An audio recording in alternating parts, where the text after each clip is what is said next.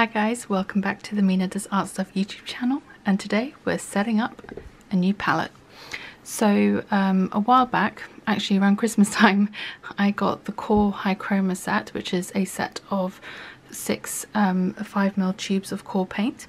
And then earlier this year during a sale, I think on Jackson's, it was in one of my very first art hauls on this channel, I got the Earth set from QOR as well. So now I have 12 of the QOR colours in their 5mm tubes, and what I really wanted to do was create a QOR palette. So I have this 18 well palette that I got from Amazon, I believe. I will leave a link to this and everything else in the description box below.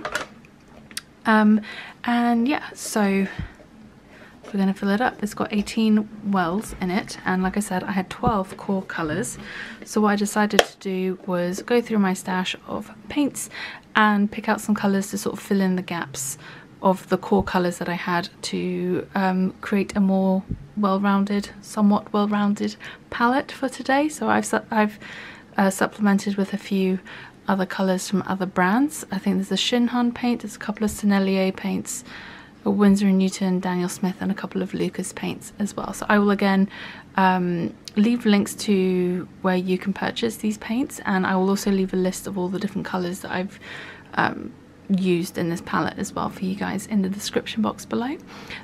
Please bear in mind that some of the links below are affiliate links, and all that means is if you purchase something using one of those links, then I get a small percentage commission. It doesn't affect the price that you pay, but it really helps me and the channel out a lot, and I really appreciate it. Okay, so I'm not sure if I actually introduced myself properly. My name is Mina, and on this channel we do art stuff. So let's get to prepping this palette.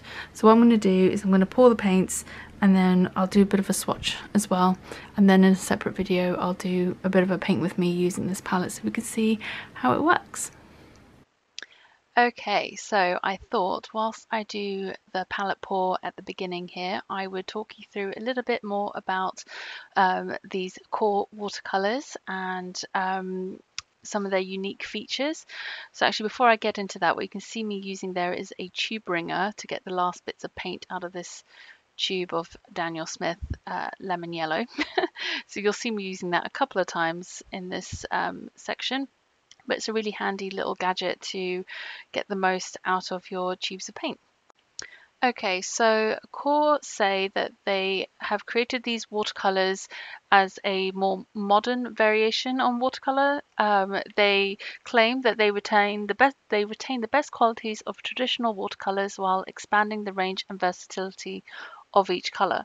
QOR's exclusive binder Aquazole produces a greater density of color than conventional watercolors, offering vivid depth of color with every brush stroke. Wow, words. So QOR has their own Aquazole binder, which doesn't use the traditional gum arabic. It's also entirely vegan as well, as they don't use traditional oxide, they use a synthetic alternative. So the unique QOR formula gives vibrant, intense colors that stay brilliant even after they dry.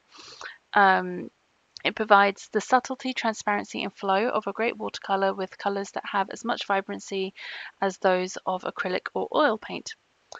And yeah, so they claim lots of great things. And I do find that their colors are really bright. They have pretty intense flow, and you'll see that when we get to the swatching section, that compared to some of the other watercolors that are in this palette now, some of the other brands that I have included that aren't QOR, you'll see the difference between the flow in some of those and the QOR paints. It's not to say that the other ones don't flow, it's just that the QOR paints really flow quite intensely.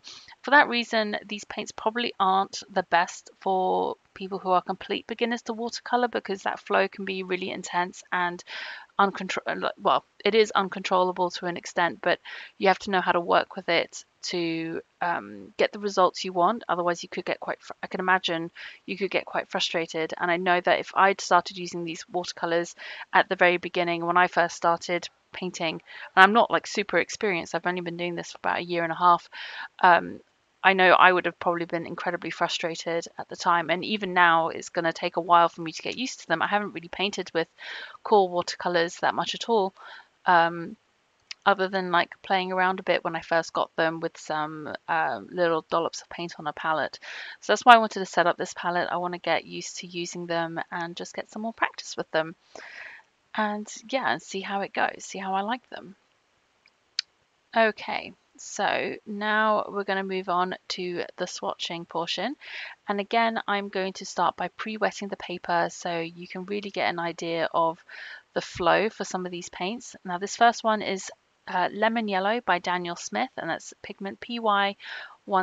And you can see this one has reasonable flow, kind of like what you'd think of as like the standard sort of amount of flow.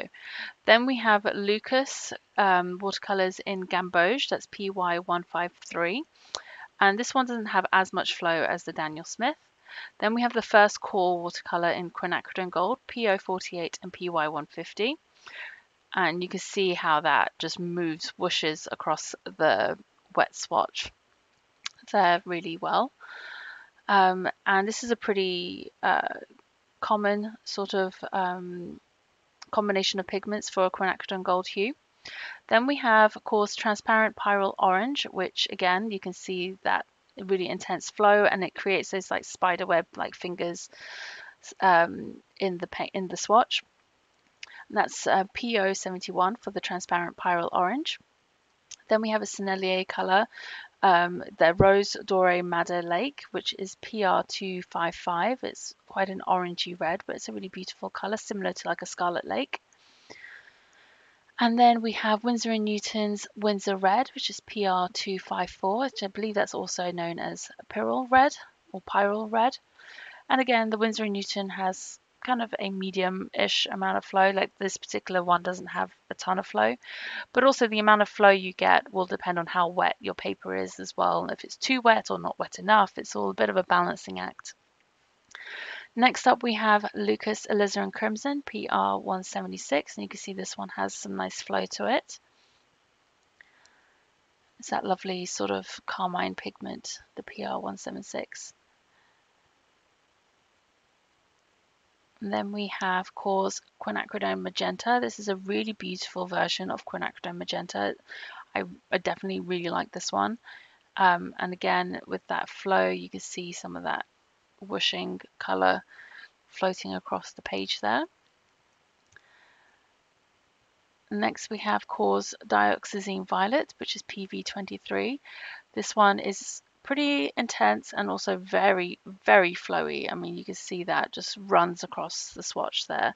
So this is what I mean by it not necessarily being great for beginners, because if you're new to it and you're trying to like master like the wet and wet stuff, this can really go wild. And again, with Indigo, the same thing.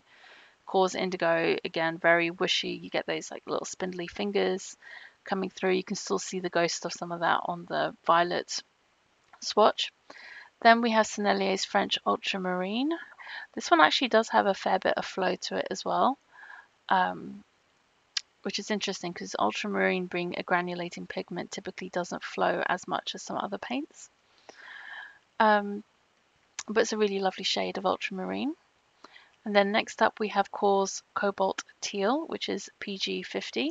Now this one is interesting because granulating pigments and granulating colors tend to be a little bit, the pigment tends to be a little bit heavier, so it doesn't flow as much typically, but even this one has a pretty decent flow on the paper.